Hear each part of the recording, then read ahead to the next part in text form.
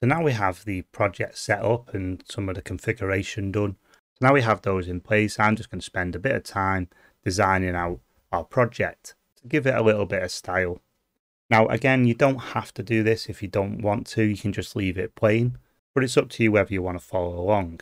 I'll also put a link in the description to the view files in case you don't want to type all this out yourself. It's completely up to you. As stated in the previous video, if you are new to Laravel and Bootstrap, then I recommend that you just type this out so you get used to it and learn its syntax. And also, like I said, you don't have to use Bootstrap here. If you're using something else, then obviously you can skip this video and build up your own design using whatever front-end framework you're planning on using. If you are following along and you're going to stick with me on this, then let's get started designing this dashboard. So I'm just going to remove all these classes for now, as we're not going to be using these with Bootstrap. So now we've cleaned the HTML up a bit, I'm just going to structure this a little differently. So I'm going to use this as the base template, and then all of our views are going to extend from this base template. So underneath our header here, where I'm going to build the menu, I'm just going to get rid of this hello users for now, and I'm going to create a div called main for the main content. We're going to call the blade method of yield. And this is where we're going to yield the content of our blade files. And then I'm just also going to rename this and put it into a folder. So inside of views, I'm just going to create a new directory and I'm going to call this templates. And then I'm just going to copy the welcome.blade.php inside of templates. And then I'm going to rename this file to main.blade.php. So now this is our main template. That's going to give us the things like the headers across all of our pages. Now let's start creating our first page. So under the root of views, now I'm going to create a new file and I'm just going to call this index.blade.php. And then the first thing we need to do is extend our main.blade.php file. So we can do extends, and we want to extend from our templates directory, and we want to extend our main template. And now we need to make a section for our content. So we can do an at section, and we're going to call this section content. And then we just need to call end section. Now anything that we put inside of this section named content will be yielded out in our main template under our yield content key. So you could yield out multiple sections here if you wanted to. But for now, I'm just going to yield out a single content section because that's all we need for this design, because it's going to be relatively basic. So anything inside of here now will be yielded out into our main template. So let's just try that. So we can just do a h1 tag here. I'm just going to say hi from index. And then finally over in our root file, we need to tell it now to look for our index file instead of our welcome file. So under the root of our project, we come into roots and we can come down to web.php. And we can see we have our /root here and we're turning the view welcome. So let's just change this over now to index. Let's refresh this in the browser. And you can see now our index page is being injected into our main.blade.php file. So now let's build up our menu. So I'm just going to jump across to the Bootstrap documentation here and copy the syntax for the menu so we don't have to type all this out. So I'm just going to copy this basic navbar here. And then over in our main.blade.php file, I'm just going to paste this at the top of the body tag. Now instead of the obviously navbar brand here, we're going to print out the name of our application. So we need our blade curly braces again. And if we just come up to our title tag here, we can just copy and paste this down. So on our navigation links, I'm just going to get rid of this span tag here because we're not going to use that on home. And then let's create a link to our users section. This is where the admin can manage the users, for example. We're not going to use a drop down for now. I'm going to get rid of that disabled example as well. And then we're not going to be using the search box, so we'll get rid of that. We'll change that form to a div instead, and we'll keep that styling. And now we can grab this roots that we had within the original template, and let's paste them over here on the right hand side. And we can just get rid of that empty div now as well. So let's just take a look at this in the browser and see where we're up to. So you can see now we have our navbar for our admin panel. We have the home page, which we're currently on, and we'll create a users page in future videos. And we also have our login and register links. This is already starting to look good. I think I'm going to wrap this in a container so it's a little more centered. So over in our code, just underneath the main nav, I'm going to create a div and I'm going to give this a class of container. And then I'm just going to wrap all of our menu items inside of the nav, inside of that div. I'm just going to indent this to make it a little bit easier to read. Let's take another look. You can see that now centers all of our links within the middle of the page. And as you can see, that now gives a fixed width to everything in our navigation bar.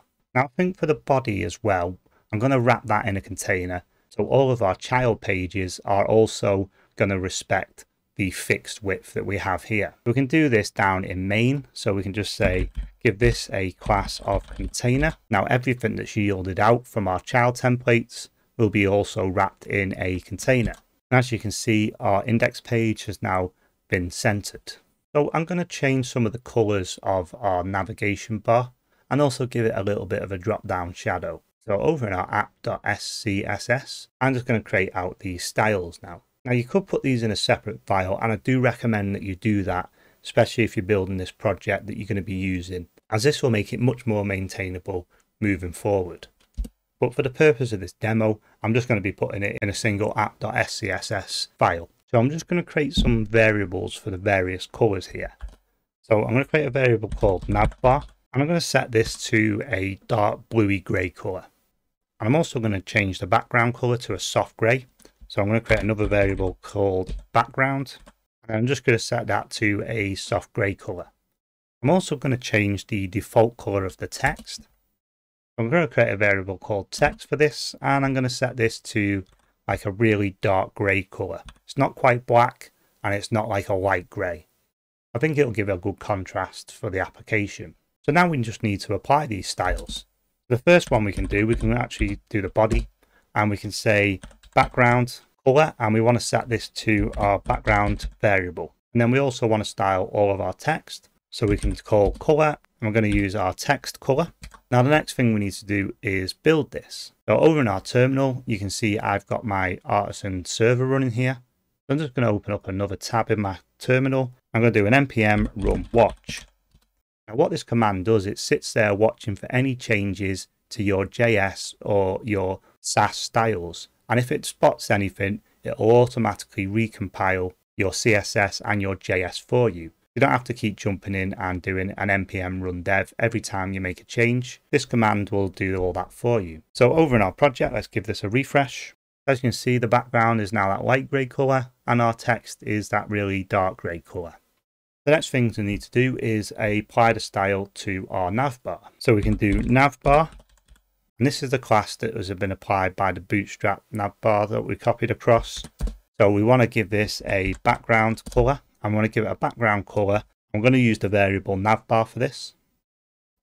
Now we're just going to save on this, and Laravel mix will automatically recompile our assets for us. And now because we're overriding a Bootstrap style, we need to remove the light tag from our syntax. So over in our main.blade.php file, now up in our nav tag here, we can see we've got a navbar large, and we've got navbar white and background white. So let's just get rid of them two now, because we're going to be applying our own color scheme for the navigation.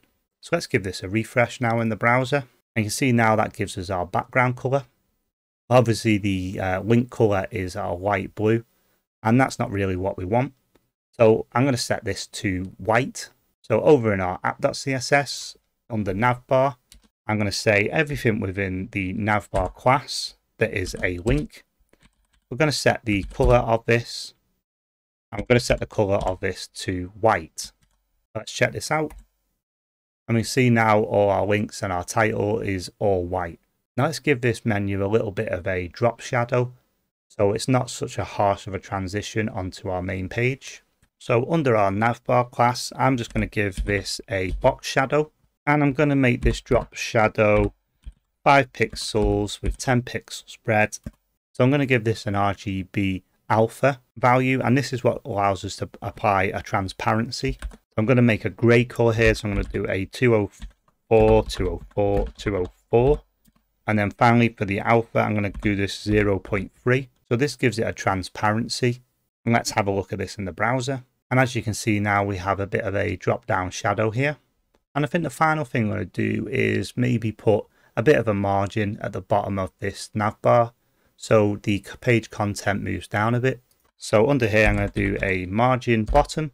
I'm going to give this a margin of 40 pixels. Now, as you can see, our page content now starts here. So I think this is enough now to get us started. But as we move on through the series, I will be making changes to this as we add more features. And we're going to be changing the layout dependent on the user. So for example, we probably wouldn't be showing this users tab if there's no user logged in.